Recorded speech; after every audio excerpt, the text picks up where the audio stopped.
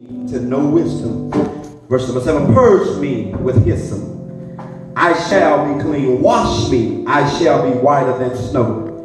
Make me to hear the joy of gladness, that thy bones thou hast broken may rejoice. Hide thy face from my sins, and blot out my iniquities. But verse number 10, I want to pull up. Create in me a clean heart, O God, and renew a right spirit within me. Eternal God, our Father, as we decrease, you increase. As I disappear, you appear. Now, God, speak for me, speak through me, God. Have your way, Lord God, for these are your words, Lord God. Allow these words to fill me up, Lord God, but allow it to be words of encouragement, words of comfort, words, Lord God, of conviction, Lord God, words of deliverance that will help us along the way. For the word goes out, Lord God, coming and going, Lord God, like a two-edged sword, Lord God, cutting on the left and cutting on the right, God. But we thank you most of all for all that you're doing. In Jesus' name, amen. I want to talk just for a few minutes from the subject, he's working on me. Somebody say he's working on me. Somebody say he's working on me. Is there anybody in the building can say God is working on you? He's working on me.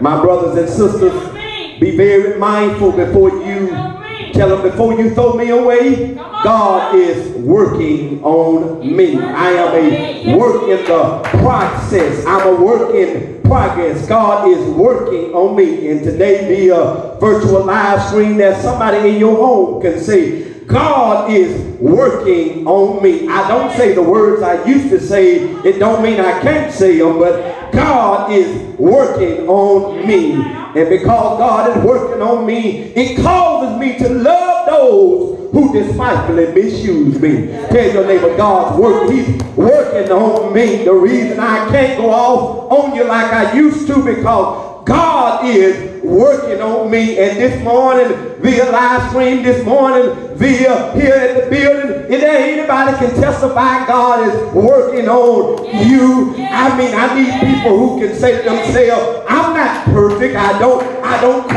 dot every I, I don't cross every T, but God is truly working on me. I ain't so holy that I don't mess up. I ain't so holy that I don't come up short sometimes. But tell them God working on me. And tell them if you see me fall down, just understand God is still working on me, because the Bible says all have sinned and come short of God's glory. Is there any work in progress? Anybody in progress? Minister Genesis? Is there anybody from the preacher all the way down to the deacon can say he's working on me? He's working on my inside. Anybody can say God working on my inside. I know you look good on the outside, but God says he wants to do an operation on the inside of you. There's a famous song that says he's still working on me. To make me what I ought to be. It took him just a week to make the moon and the stars, the sun, the earth, Jupiter and Mars.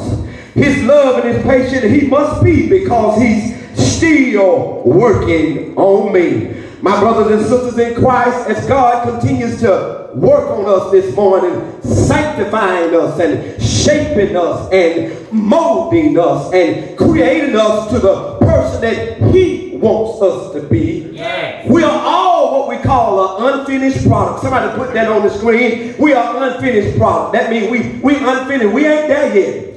Sister, we ain't arrived yet. We ain't, tell your neighbor, you ain't all that in a bag of chips. You are a unfinished product. And if you, what do you mean unfinished product? I don't want to assume you understand. An unfinished product means what it does, Sheba, it leaves room for God to work on you. It leaves room for improvement. And you think you have reached perfection, I come to tell you, you're just one step from messing up. I wish I had some help up in here. Anybody that feel like they ain't got no room to be corrected, ain't got no room to be told that you're wrong, ain't got no room to be told that you're out of line. Let me tell you, if you think you have perfected the body of Christ, you think you have perfected sanctification, I come to tell you, I'm scared of you. You dangerous. I'm scared of you because you dangerous. Because let me tell you something, none of us are exempt. And I'm an unfinished product. You are an unfinished product, and anything that's unfinished leaves room for God to work on. Somebody say room for God to work on. He can work on our attitude so he can change our altitude. He can work on our dilemmas so he can deliver us. He can work on our faults so we can call on the Father. He says you are unfinished product. But we're not left on a shelf somewhere where God does not care. What God says, I want to come in and I want to work on you. All of us have been at a point in our life when we needed God to work on us. Anybody there this morning? Come on. Anybody there this morning? Yeah. Listen, there's somebody here this morning, be alive virtual worship. They can say, I'm a work in progress. Yeah. Put that right there, Eric. I'm a work in progress. The Lord is working on my attitude. He's working on my life. He's working on me mentally and physically. Yeah. Some of us are in good physical condition, but we're mentally about to crack up. Walk now, walk. Let me make it a little plain for you. I'm not going to assume today. You look good on the outside. But if somebody want to just literally touch you, you'll fall apart. Come on now. That's a good one. That's a good one. Because you're at a point where you're about to have a mental breakdown because you will not admit that I need you to work on me, God. And I need about 10 folks or 5 folks on this line to admit, God, I need you to work on me right now. That I don't fool around and lose my mind or lose my sanity. So he's working on the inside. Somebody say working on the inside. God wants to work on the, I'm going to deal with it. He wants to work on, somebody say the inside. I want you to say it till you get it and get it till you say he's working on the inside. He's working on the inside. God wants to work on the inside. Yes. So there can be a better outside. Kenny, I know you know something about old school. Listen, I don't care how much paint we put on the car. If the motor ain't good, the car ain't no good. Boy, I wish I had some help up in here. I don't care. I don't care how good we look. I included myself on the outside. Let me tell you, if the inside is jacked up, let me tell you something. Men, women, boys, and girls, so you won't think I'm picking. There are some women that look real good, but they messed up on the inside. There are some men that handsome and look good, but he messed up on the inside. And so that's why you can't fool me no more. Let me tell you something. You can switch it, you can hip it, you can wear 34, but if your inside jacked up, it ain't no good.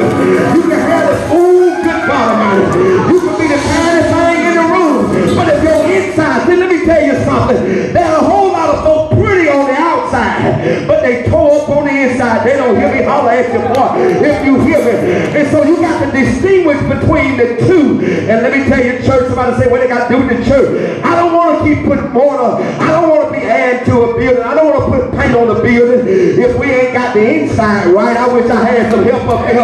All we doing is building a bigger church for more devils to pack up in there. They don't hear me up in here. And let me tell you something. Quit fixing up the outside and tell your neighbor work on the inside. Woo! And if we work on the inside, then we can work on the outside. But there got to be a transformation on the inside. So there can be some confirmation on the outside. Remember what you mean, confirmation on the outside. For what they see on the outside is confirmation what's on the inside. They didn't get that. Since you didn't get that, they didn't get that early. Some of us fake. You look good on the outside, but when they open you up, you're riding.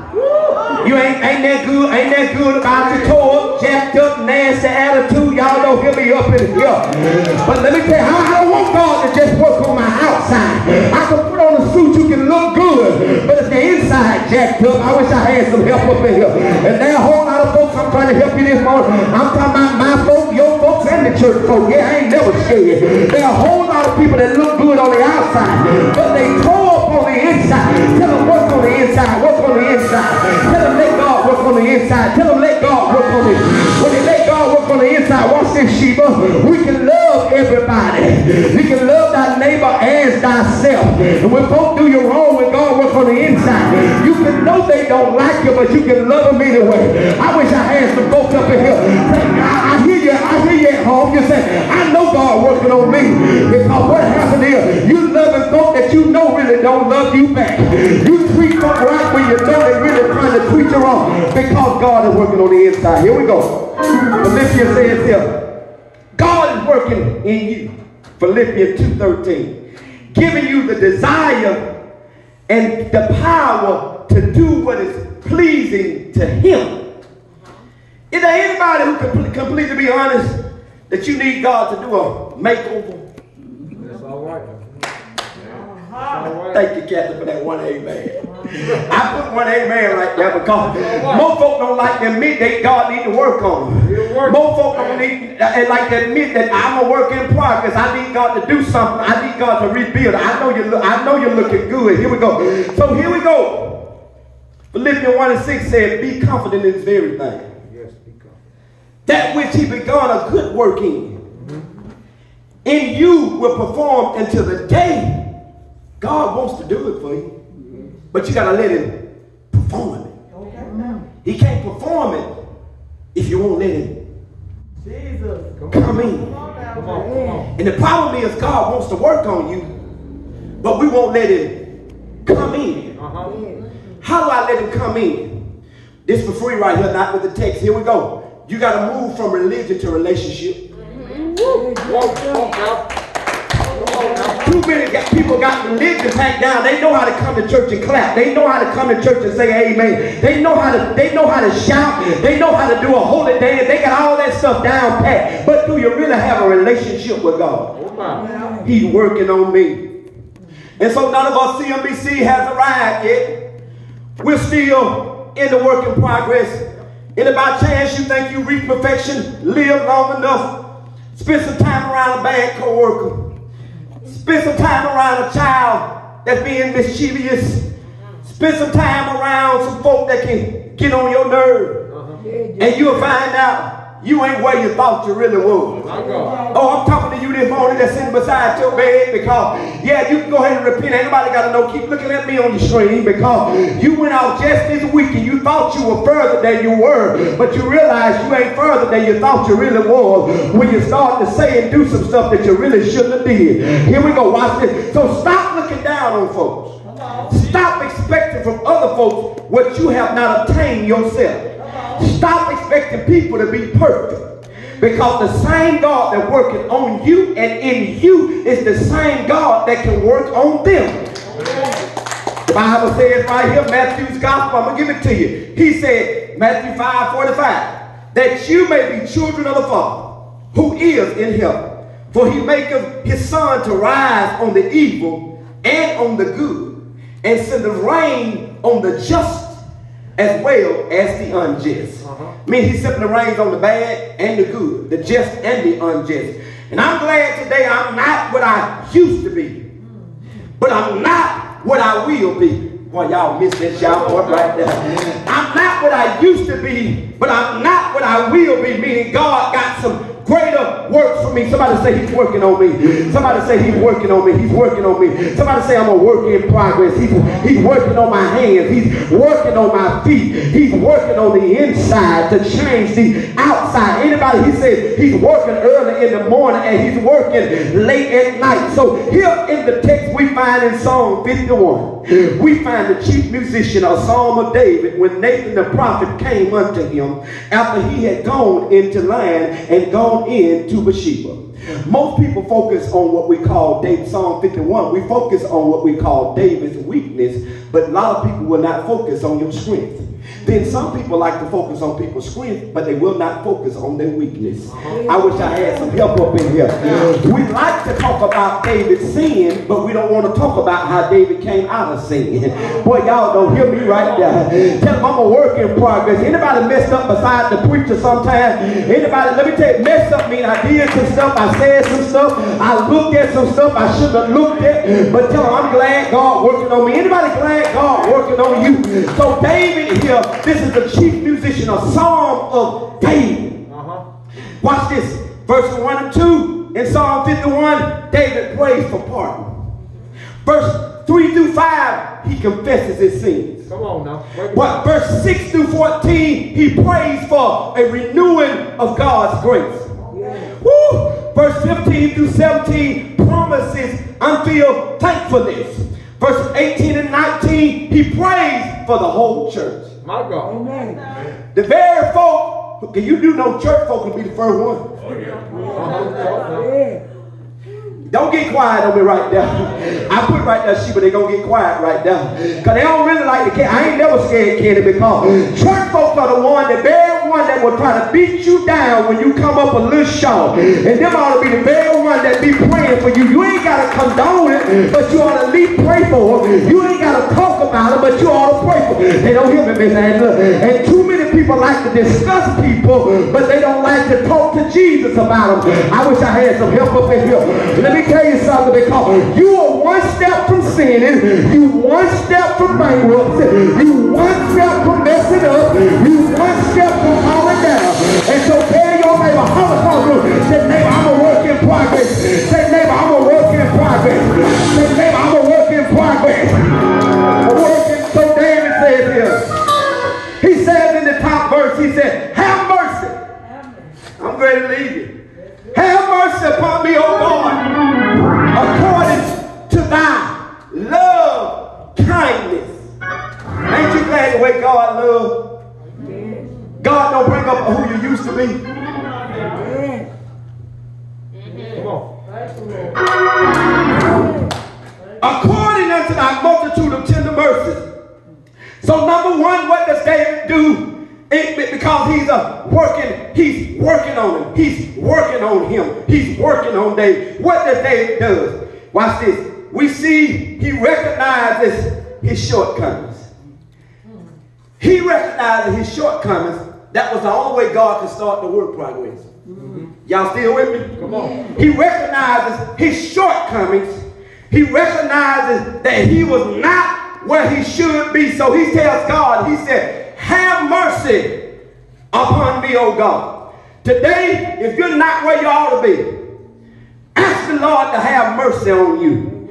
If you did something wrong, let's ask the Lord to have some mercy on us. If we said something we shouldn't have said, ask the Lord to have mercy. Because David said, if the process gonna begin, I'm trying to help you, I'm gonna teach you this right here. If the process gonna begin, if God gonna be able to work on me, you never bake the cake without cutting on the oven. So God said, if I'm gonna work on you, you first got to let me in and receive me. Boy, I'm trying to help him right here. And so God says, first thing you got to do is you got to recognize, simply to me, admit I've fallen short. I've fallen short. I messed up. I've done wrong. I don't know how, whatever words you want to put in. God, I did some stuff I shouldn't have did. And so he recognized his shortcoming. He said, have mercy on me, oh God, according to thy love and kindness, according to thy multitude of tender mercy. Blot out my transgression. Transgression right there is simply blot out my sins. Transgressions is talking about his sin. So he recognized it, but Matthew 6 and 12 tells us this, and forgive us of our shortcomings. As we also forgive those who have failed in the duty towards us. That's why it's vital to forgive other folks. He said, and forgive us of our shortcomings. But then he recognized his shortcoming, but he recognized it was himself. He said, it's my problem. Ain't nobody else's problem. It's my problem. But then watch this, what he does. He remembers the Savior. Who he asked? He said, have mercy on me, O God. He remembered the Savior, and it's the same God that says in the word, I will never leave you, nor will I forsake you. So he remembers the Savior when he says that. Point number 2. Watch this. Watch this. Let me read these scriptures here. Verse number 2. Wash me through of my iniquity. Cleanse me from my sin. For I acknowledge my transgressions and sins ever before he acknowledges his. I'm a work in progress. You a work in progress. This before you put it on the screen. Work on yourself before you try to work on somebody else. All right now. That's all right now. Too many people trying to operate on other folk when they really need operating on themselves. I wish I had some help up in here. We want to tell about everybody else, but work on your, let me tell you why I die daily. That's why I pray daily. I ask the Lord to forgive me every day and night as I lay down and I get up in the morning. So here he said, behold, I was shapen in iniquity. What that means, I was shapen in iniquity. He recognized, watch this, he said, I was born in sin.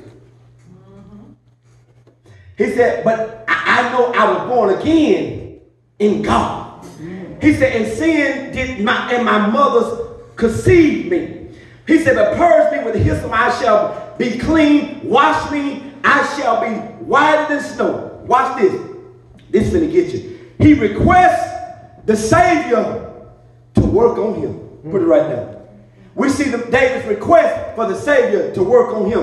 What he says in verse 2. Wash me thoroughly for mine iniquity. Cleanse me from my... He makes a request to the Lord. If you need God to work on you, let your request be made known today. Amen. Whatever you need God to do for you in your life, if you want to really change your attitude, God can change it. If you want to change the way you're acting, God can change it. If you want to change the direction that your life is going in, God can change it. But what you got to do, number one, you got to start the process. Now that you got to start the process, you got to tell God everything that you need him to do. So he makes the request, the Savior, to start working on him. What's your request today? What do you need God to work on? What do you need God to work on? What do you need God to work on? Let's just holler out in the sanctuary right quick. What you need God to work on? What you need God to work on? Come on, what you need God to work on? Oh, y'all want to play cute with me. Y'all don't need God to work on that. Don't fool around and play with me just because you're in the choir, you're a deacon, and you're a preacher. If the preacher can admit he needs God to work on some in his mind and his life, then it's time for us to start saying, God, I need you to come in because I've been doing some things, saying some things I should have said. So you ain't got to say it out loud. Just say, whatever you need God to work on, let your request be known to the Savior.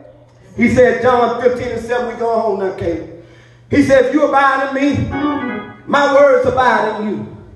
Whatsoever you wish, it will be done. But you got to first make the what? Request. No. He said, Philippians 4:6, don't be anxious about anything. But in everything, prayer and supplication, thanksgiving, let your request be known unto who? If you want God to work on you, you first got to let him know. Now, it's all right. I can't tell you who to talk to. But quit telling everybody else your business. Come on now. Who can't get you out of trouble. Come on, work that down. But you ought to tell the one that controls the water. Come on, man. And I mean what you tell the Lord. He won't tell nobody else. But what you got to do is you got to make your request unto the Lord. And I need somebody this morning to say, work on me, Lord. I need those folks that really need God to work on you. And that don't mean you in bad condition. But can I tell you, if you let a little condition become bad, it will become a bigger condition. And you need God to work on you. John 1 and 9 says, if we confess our sins, he is faithful and just to forgive us of all our sins and cleanse us from unrighteousness. Is there anybody here need God to come on the inside of you? I need you to do me a favor. Brother Deacons, I know you got your suit put on. You ain't got to take it off. But open your coat up right quick and say, Lord, come into my heart. I need a heart transplant because I don't love like I used to love. I don't treat people like I used to treat them. Anybody need him to come in? I need you to let him in on the inside and say, Lord, come into my earways that I don't hear everything and don't take everything in. But if you come into my earways, you'll get in my mind. Let this mind be in you, which is in Christ Jesus. Say, neighbor, neighbor, neighbor, I'm just a work in progress. And if the Lord starts working on me, I want him to work from the head down. I want him to work on my mind. I want him to work on my heart. I want him to work on my hands. I want him to work on my feet. Is there anybody here can say If you need to be a work in progress, I need you to get on the potter's wheel. Get on the potter's wheel, and he'll mold you. He'll shape you. He'll turn your life. He'll turn your life around. Somebody shout yeah. David recognized that he had messed up, but then David made a request. He said, Lord, I see two requests there. He said, Lord, have mercy on me. But then he said, wash me of my transgression. He went and asked the Lord to wash him. But as I get ready to leave you, because the Lord is working on me, and while the Lord working on me, anybody need to get in motion right quick. Act like you're on your bicycle. Act like you're getting in motion. I wish I had my boy here, Miss Angela.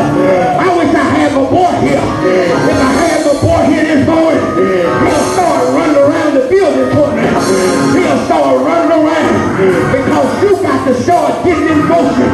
Start exercising your mind. Start exercising your heart. Start exercising your body. And say, Lord, I got a request. Here am I, standing in the need of prayer. Here am I, God. Come on in. I need a transformation. What does a transformation do? It'll make you love. It'll give you peace. It'll give you joy. It'll give you hope. When God comes in, you ain't got to have a whole lot of folks around you. But as long as I got King Jesus, I don't need nobody else. You ain't got to have all them as long as you got King Jesus. But lastly, the Bible says, David says in verse number 10, created me a clean heart, renewing me that right kind of spirit. Where did you get the inside from, brother? I'm glad they asked, angel. God can't come in unless he get on the inside. He got to work on the heart. You need a blood transfusion, because when he works on the heart, if I got it right, Sheba, he'll start messing with those arteries. He'll start messing with those veins, and he'll start unclogging those arteries in the heart. Some of you ain't got no blood flowing from your heart. I ain't never scared. That's why you're mean, you're evil, you act all ugly, because you ain't got a blood transfusion. But when you've been washed,